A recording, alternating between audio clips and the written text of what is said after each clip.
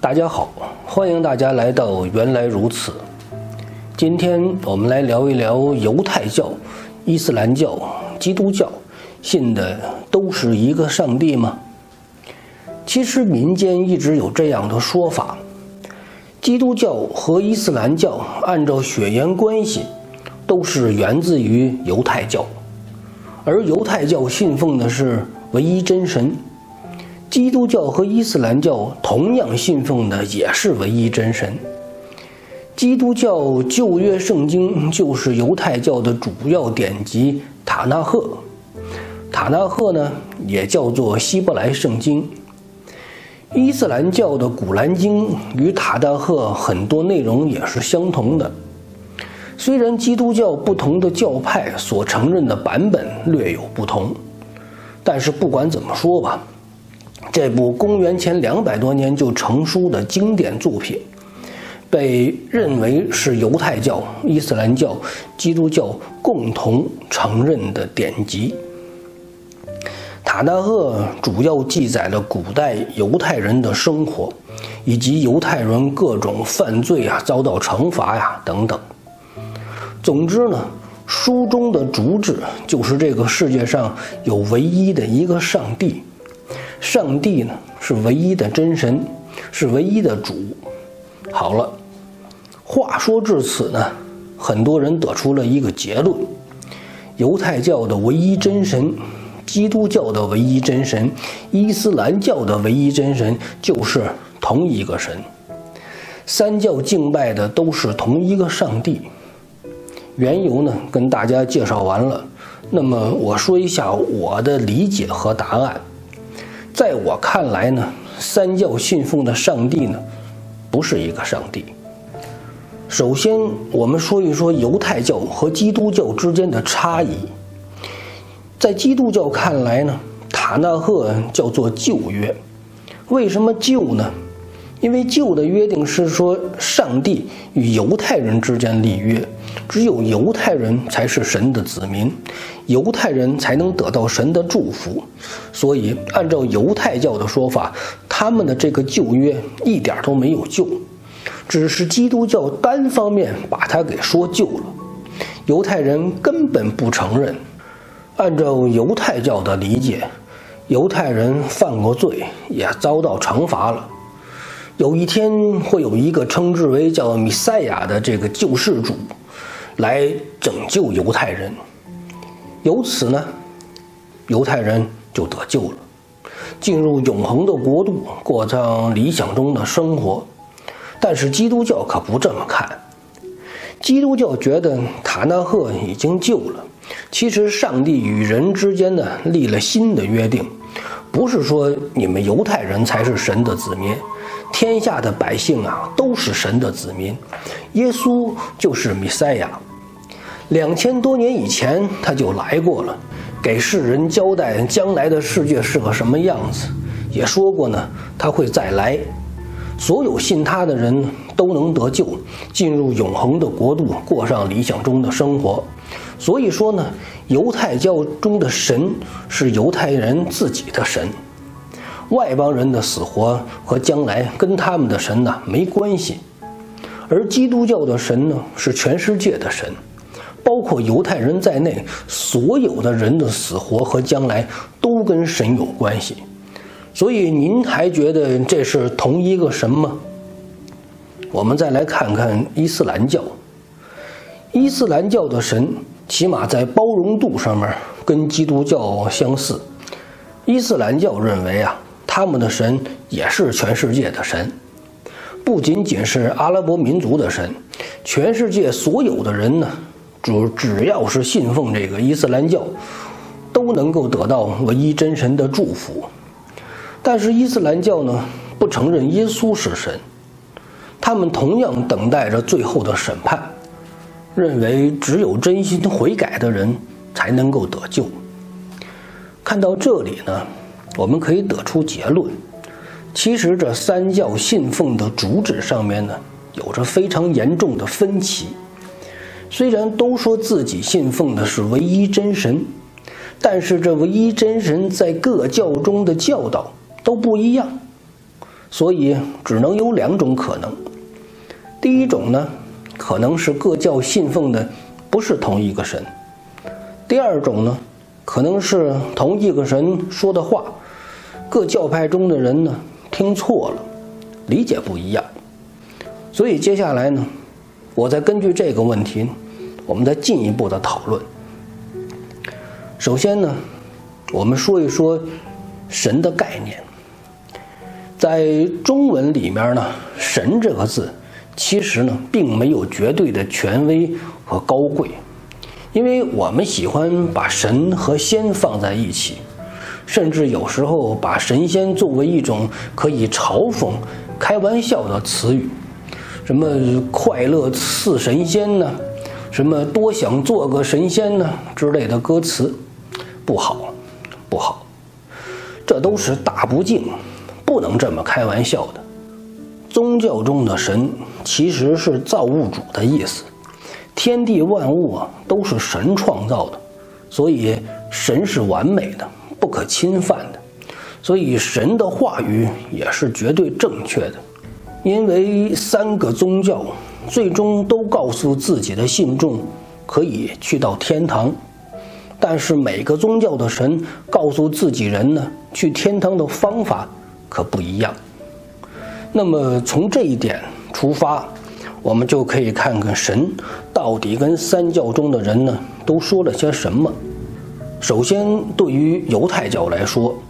神对犹太教的教导就是犹太人去天堂的方式呢，就是遵守律法。因为犹太教最古老的文献呢，就是摩西五经，只要严格遵守律法的人就可以得救上天堂。其次呢，我们看看基督教，神教导基督教的教徒去往天堂的路就是跟随主耶稣，耶稣就是通往天堂的道路。约翰福音第14章第6节，耶稣说：我就是道路、真理、生命，若不借着我，没人能到父那里去。然后我们再说一说伊斯兰教。伊斯兰教教导说要真诚的悔改，而且呢要严格的遵守念证、礼拜、斋戒、天课和朝觐等基本的原则。但少数穆斯林也相信圣战是属于是第6功，认为呢只要需要的时候流一滴血胜过10000次的祷告，甚至呢为了信仰牺牲就直接可以去天堂了。这是其他宗教呢没有的教义。所以说同一个神不可能跟3个宗教的人呢说3种话。同时神训诫人的话应该是神圣的，而且呢能够实现的。我们看到犹太教遵守的这个律法，从古到今就没人能够严格的遵守律法，因为人是不完美的，人呢总有贪欲、有邪恶之心的时候，所以犹太人遵守律法这件事情本身就是不可能的。犹太人呢去往天堂的这条路呢也是一条死路，所以呢无论他们在哭墙那儿呢怎么哭，几千年来了这个事情他们始终没想明白。所以犹太教的神呢告诉了他们一条完全走不通的路。我们再说说伊斯兰教。虽然伊斯兰教教导大家呢要真诚的悔过才能够得到赦免，但是关于圣战的思想也是被广泛认可的。他们认为如果为了维护自己的信仰在战场上流一滴血胜过呢10000次的祷告，甚至呢极端的教派让他们的信徒相信只要舍身取义便可以直接领天堂的门票了。所以伊斯兰教的神这么说也是不负责任的。而基督世界的神慈爱、谦卑，一直呢教导人们说，希望别人如何看待自己，自己呢就要怎样的看待别人，不可以仇恨，要爱邻舍如同自己，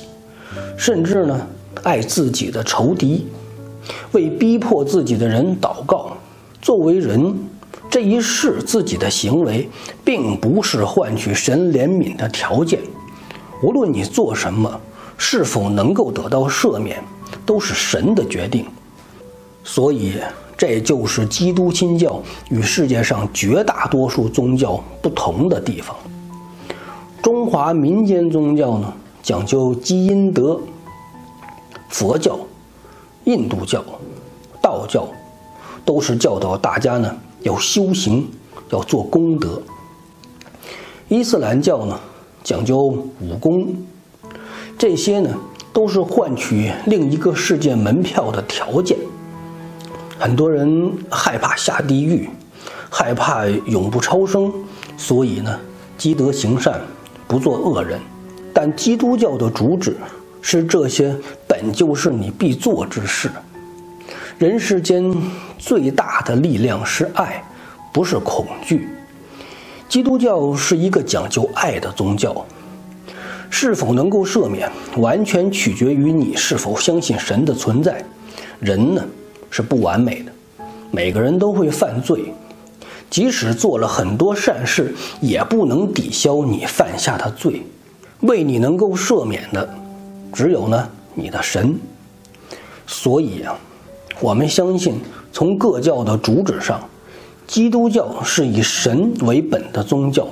教义呢告诉大家，只有神的权柄才能决定你的命运。而其他的宗教呢，更多的是以人为本，教义上告诉大家，只要你做什么事，就能改变自己的命运，这是本质上的一种区别。人创造的宗教总告诉大家如何可以改变，神创造的宗教告诉大家一切都在神的手里。一直以来，我们习惯用人的思维去想象这个世界，我们很少会从自身以外的出发点来想问题。人类是渺小的，是脆弱的。宗教让人类有机会知道认知以外的事情，但宗教不是别人控制大众的工具。真上帝与假上帝，一个通往天堂，一个通往地狱。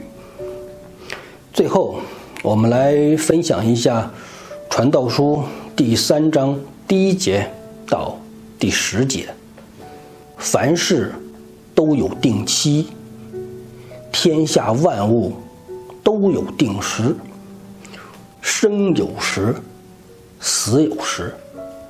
栽种有时，拔出所栽种的也有时，杀戮有时，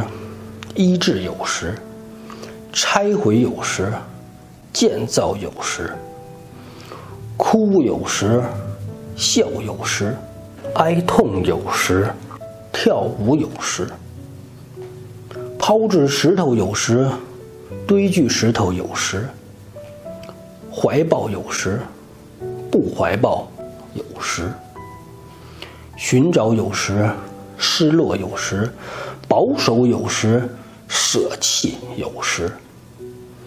撕裂有时，缝补有时，静默有时，言语有时，喜爱有时，憎恶有时，征战有时，和好有时。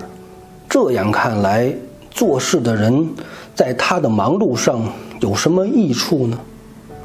我见神叫世人劳苦，使他们在其中受精炼。